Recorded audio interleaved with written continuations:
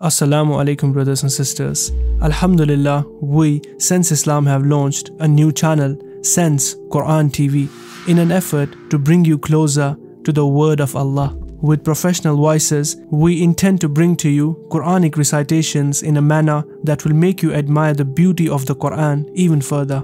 Insha'Allah, subscribe to Sense Quran TV. Link is in the description box below.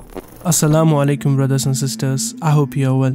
The Crown Prince of Saudi Arabia, Mohammed bin Salman, is known as a ruler with a modern edge. Since the beginning of his rule in Saudi Arabia, the land has seen music concerts being held, Halloween being celebrated, alcohol being permitted for diplomats, and so many more of these steps being taken, which otherwise no one would have thought only a decade ago that they would take place in Saudi Arabia. Now, Mohammed bin Salman has stepped once again to show that he intends to bring much more change to the existing laws of the nation. In a recent move, Mohammed bin Salman ordered just prior to Ramadan that no more iftar will be organized within the premises of the mosque anymore. Let's shift our focus to Saudi Arabia, where Crown Prince Mohammed bin Salman has announced a ban of iftar in mosques ahead of the holy month of Ramadan. The Ministry of Islamic Affairs in Saudi Arabia declared on February 21 on their official X page that iftar events should not be held inside mosques due to concerns about hygiene. Muezzins and imams should designate a suitable location for iftar in the mosque courtyards. The warning further stated that no makeshift tents or rooms should be constructed for this purpose. The government further emphasized that financial contributions for iftar initiatives for individuals who are fasting should not be collected by mosque imams and muezzins. So the reason that is being put forward by the Saudi Arabian authorities is that organizing iftar leads to unclean environments inside the mosque, and that is undesirable and unacceptable. In mosques, a person is certainly much more conscious of not wasting food and litter than in music concerts and sports stadiums. It is true that one should be careful not to waste unnecessary food and make the places of worship look dirty and untidy, but the step to ban it altogether is not worth appreciating. Organizing iftar in neighborhoods and mosques gives a sense of belonging and love.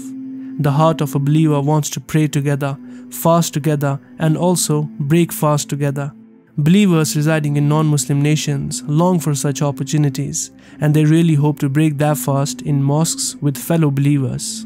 Ramadan is the time of year when every believer should help and encourage other believers in every act of worship possible. It is also an act of worship to cook and eat iftar and suhoor together, serve each other, and praise Allah subhanahu wa ta'ala for these moments of life, especially within mosques. It is also true that many of those who are fasting are of the opinion that the cleaning of a mosque or even a house is not their responsibility, but rather the responsibility of the cleaner or maid, which is totally wrong. Maintaining a clean environment and keeping oneself clean is a crucial part of a Muslim's attitude, and therefore enjoining in cleaning up after any meal. Not only having iftar is a responsibility that falls upon everyone that was on the table, not only for wives, maids, or cleaners. The Prophet Muhammad ﷺ said, "Cleanliness is half of faith."